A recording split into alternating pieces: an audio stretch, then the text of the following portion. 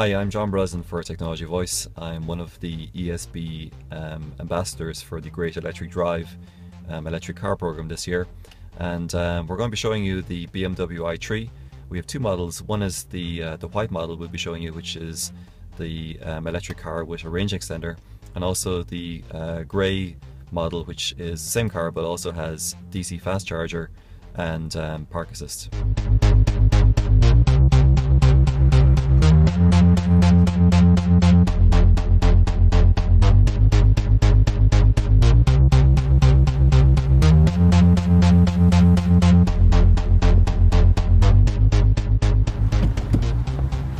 So I'm going to charge up the car, and basically I'm going to plug in the charging cable into here, which is the place you would normally expect your petrol cap to be. So in here goes the 7-pin cable, and we're going to charge it into the wall socket, or the charging point here. So at my back of the car I have a standard charging cable for electric cars. And basically one end goes into the car and the other end goes into the charge point here.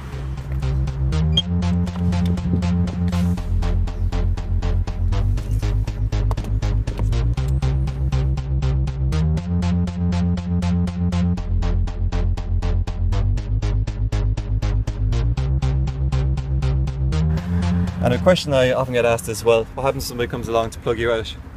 But as soon as you've plugged in the cable, it's locked. And when your car is locked as well, the cable is locked in place. So you can't actually, somebody can't come along and remove the cable from you. To actually turn on the car, you have to have the remote control somewhere near the steering column. So I usually just dump it here in the middle. And you can see there's a start-stop button here, which is used for turning on the car. Turn it on first, it basically boots up the system. You press a second time, it puts the car into ready mode. When the car is ready, you can then engage drive or reverse here at the steering column. We're driving down by the long walk here in Galway, and we're driving the second BMW i3. This one has a few extra features compared to the other one, including fast charge and park assist. So if you're charging up your car at home, you may have a home charging point installed by the ESB currently free of charge as well.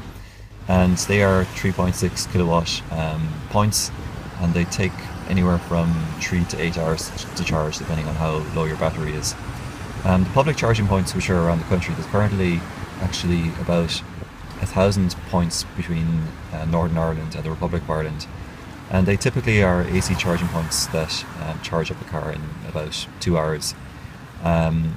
There is also a series of fast chargers being rolled out around the country. These are DC fast chargers. There's two types. One is called CCS and the other is called CHAdeMO. And they can actually charge a car up to about 80% capacity in about 30 minutes. So the car handles quite differently from a normal car. It's got instant torque because of the electric engine. It can go from 0 to 100 kilometers per hour in about 7 or 8 seconds, and you really feel it when you put your foot down. It takes off. It's quite exciting. A lot of people who've been in the car have said it's been the most amazing drive they've had, just that kind of instant feel of acceleration.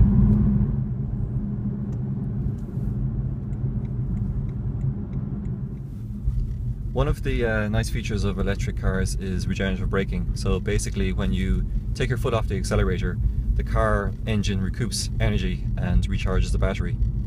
And normally in a car, when you take your foot off the accelerator, the car kind of continues on a little bit, but with the electric car it starts to brake immediately, and it's basically retrieving energy through this regenerative system. So we're pulling up to the quadrangle, which is the old university building at NUI Galway from the 1840s, and they've done a nice job rendering a 3D model of the building here on the navigation system. Quite a bit of effort, I think, probably doing that, and for some of the other buildings around the city as well.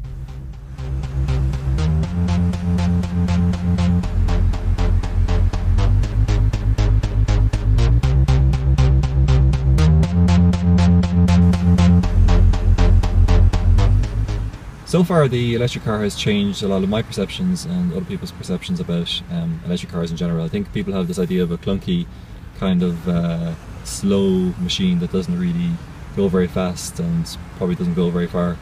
But I think the style and the I suppose the zip and the technology in this car really kind of makes people feel a bit differently about electric cars. So I hope you enjoyed our tour of the BMW i3 today, and keep an eye on Technology Voice because we will be covering electric cars more in the future. Thanks.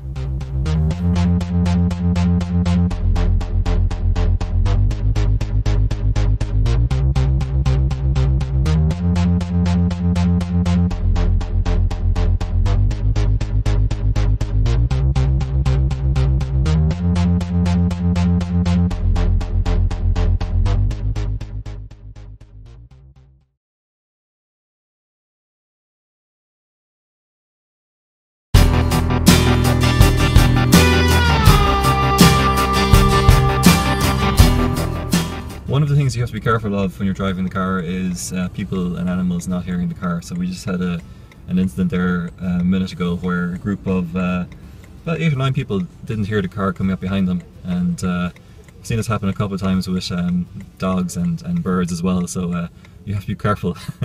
I've had to give the odd hoosh to warn people that I'm coming.